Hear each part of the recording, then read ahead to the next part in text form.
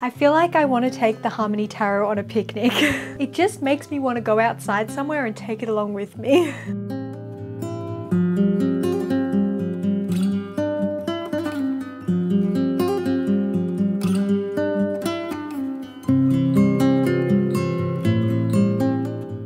Everyone, welcome back to my channel, or if you're just meeting me for the first time, hi, my name's Ebony and this channel is here to help you reconnect to your intuition so you can manifest in the real world.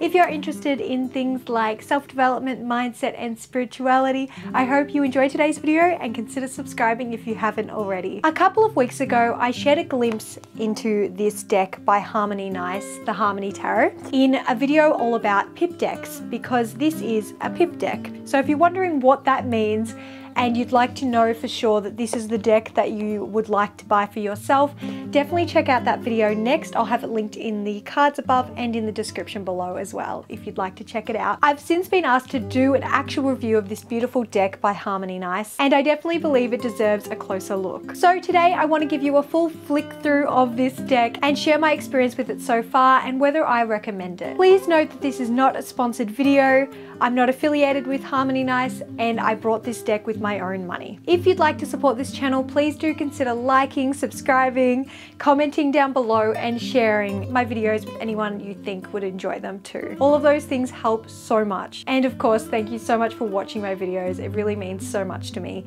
So thank you for your support, for being here. So get yourself a cuppa and let's take a closer look at the Harmony Tarot.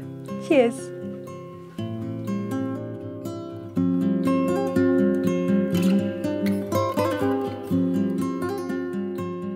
The Harmony Tarot is centered around the theme of personal growth and healing.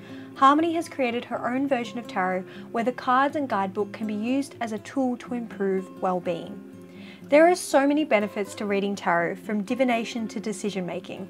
You could say that all tarot decks essentially offer the same experience, or at least similar messages that you need to hear. The difference between one deck of tarot cards to another is that each lends its own unique voice to a reading. In the case of the Harmony Tarot, it has a nurturing, welcoming voice. As I mentioned, I've made a whole video about the fact that this is a pip deck, so I won't go into that too much here today. If you'd like to learn more about pip decks, please do check that video out. While the Harmony Tarot offers a different take on the typical Waite-Smith Tarot, it still includes the same amount of 78 cards, with 22 Major Arcana cards and 56 Minor Arcana cards.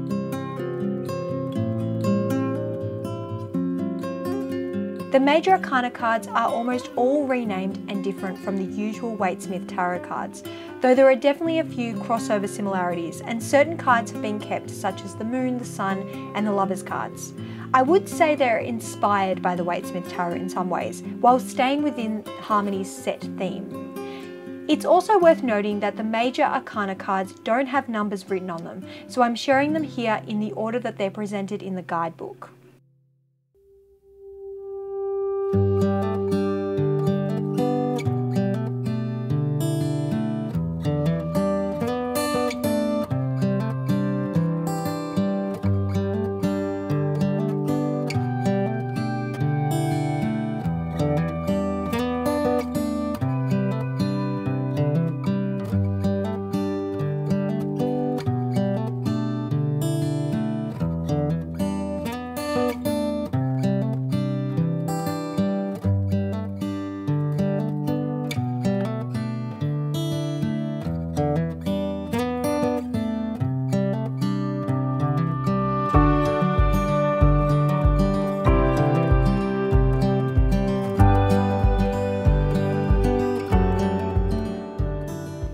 The Minor Arcana cards look truly different as they're pip cards. They're still split into 4 groups, though instead of the usual 4 suits, cups, swords, pentacles and wands, Harmony has changed it to represent the 4 seasons: spring, summer, winter and autumn. She does keep the King, Queen, Page and Knight cards. You can still read the Minor Arcana pip cards as representative of the Waite-Smith equivalents if you like. The meanings do reflect in a similar way. If you already know what each card usually means, you can draw on that to help you read the Harmony cards too. I'm still getting to know this deck, but I really appreciate it so far. It's been really lovely to work with. It tells me what I need to hear in such a beautiful way.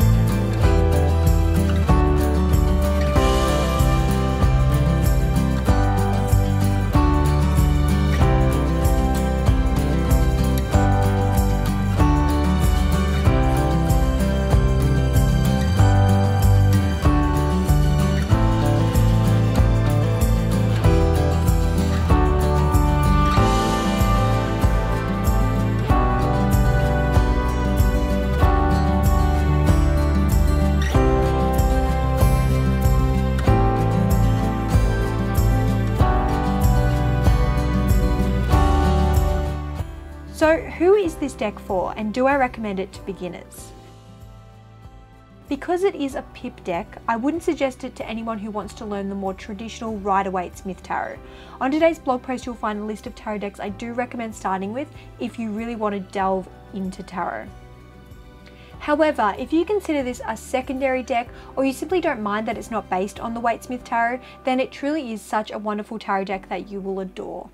When it comes to any decks, whether they're tarot, oracle, Lenormand, or even gypsy cards, I believe it comes down to whether you feel drawn to the cards and the illustrations. Do you feel as though you could connect with these cards as we look through them here? Do you get a good vibe from them? Even if you're completely new to tarot and you would still like to learn the typical Waite-Smith version, if you feel drawn to this deck by Harmony Nice, trust that instinct. There's not one right way to learn tarot, there's simply your way. You can treat this deck as more of an oracle deck too, to be honest. Though it's structured like any regular tarot deck with major and minor arcana cards, because it's so different to the traditional Waite-Smith tarot, it could almost be considered an oracle deck. If that helps you detach it from any preconceived notions of what a tarot deck should look like, then treat it as its own unique deck as you would approach an oracle deck. I really hope that helps you decide if the Harmony Nice is the right deck for you. I truly do love it and consider it a very welcome addition to my deck collection. When you draw tarot cards every day, it's nice to have a variety of decks to choose from. I'm such a typical Gemini though, so I have to mix things up. Now we've looked through all the cards in the deck, I'll give them a shuffle.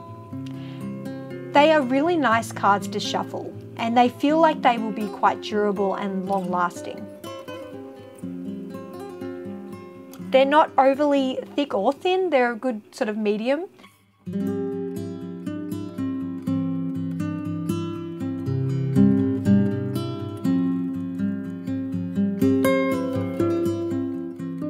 Okay, let's draw a card and see what message the Harmony Tarot has for all of us today.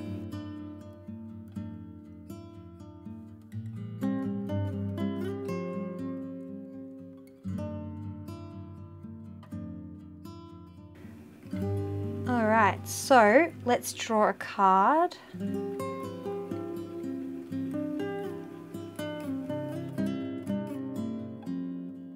Ah, lovely, the Nine of Summer. So I'll just have a look in the guidebook.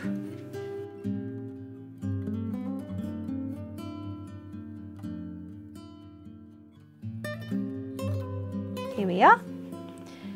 Nine of Summer. Gratitude, fulfillment, happiness. The Nine of Summer is a wonderful place to be.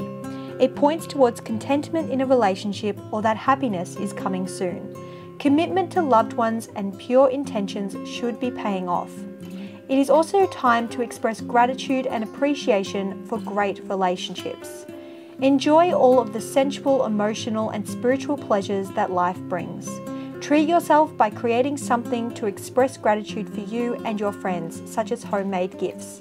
This is a great time to start exploring new passions if you have the emotional space and freedom to do so. Research and try out new hobbies and dedicate yourself to something new.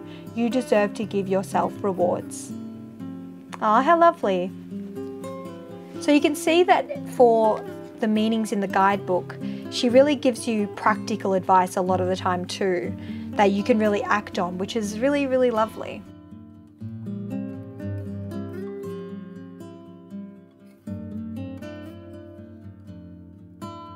Let's take a look at one of the major arcana cards. Let's just have a look at the fairy ring because it's such a pretty card.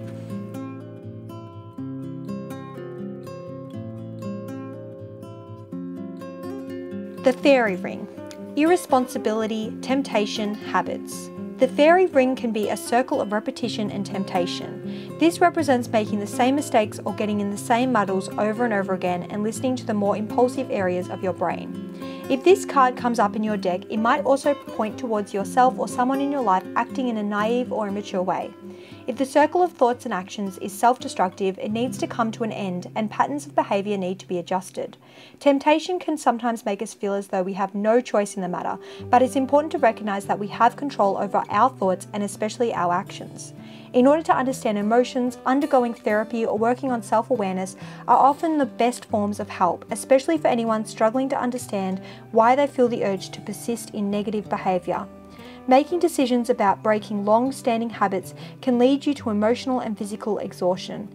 It's important to find quiet time to read, educate yourself in well-being, and find a focus to help replace the negative energy. Hobbies, new or old, could be nurtured at this time, as well as journaling, which will enable regular check-ins with your thoughts and feelings. So that one in particular has quite a lot written about it. So there's a bit of variety in terms of how much she goes into each card, but generally speaking, she covers a lot in the guidebook. It's a really quite a nifty guidebook. She goes into how to read tarot, even how to read reversed meanings. So it's a pretty in-depth guidebook considering how little it is. She really packs it with information, which is really always such a good thing, especially in this deck because it has got that theme. And if you want to follow that theme as presented by Harmony, then you kind of need the meanings in the guidebook, at least to begin with. As I get to know them, I'll probably read them more intuitively. I try to read intuitively before picking up the guidebook too, but it's all about doing it your way in your own time. So I think with any tarot deck or oracle deck, you really have to trust your own instincts on it and learn at your own pace. But she does have really beautiful writing in the guidebook that really helps to explain what she's getting across in terms of well-being and self-development. So it's really quite lovely that it has that theme to improve well-being.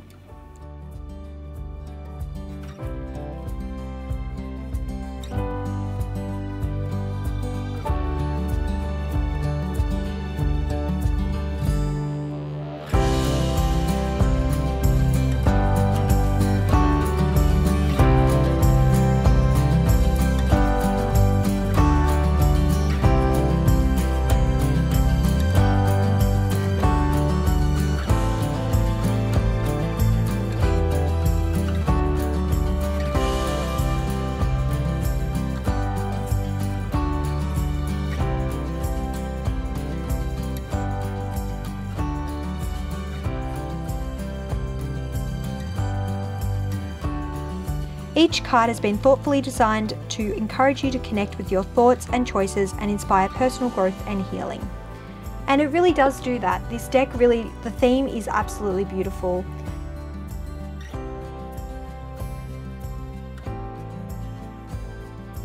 So, final impression for now, after a few weeks of using the deck, I really do love it.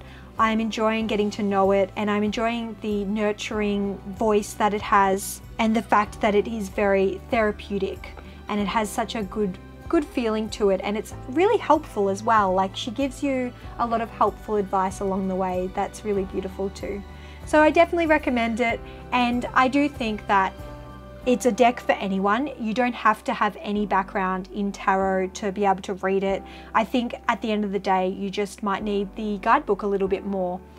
But if you're just learning tarot anyway, you're going to want to read the guidebook anyway, realistically. So I hope this review's been helpful. Definitely let me know what you think.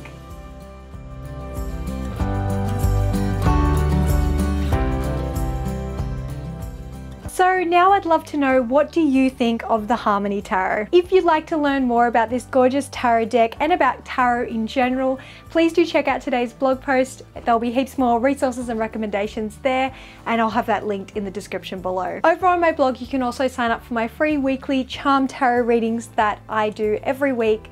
Every Monday you receive a newsletter from me with a reading, and I will definitely be sharing more of the Harmony Tarot on those readings as well. So if you're interested in that, it's completely free and easy to do. You just have to sign up over on my website, so that'll be linked below as well if you're curious. You also get freebies, so that's fun. As always, please let me know in the comments if you have any questions or suggestions. I'd love to hear from you there. And you can also find me on Instagram at Ebony Highland. I'd love to see you over there as well. I truly hope you enjoyed today's video and consider subscribing if you haven't already. Be sure to ring the little bell too so you're notified when I post a new video every Thursday. Thank you so much for watching today. It really means the absolute world to me that you're here, and I hope you're having a wonderful day wherever you are in the world. I can't wait to see you here again next week. So much love. Bye.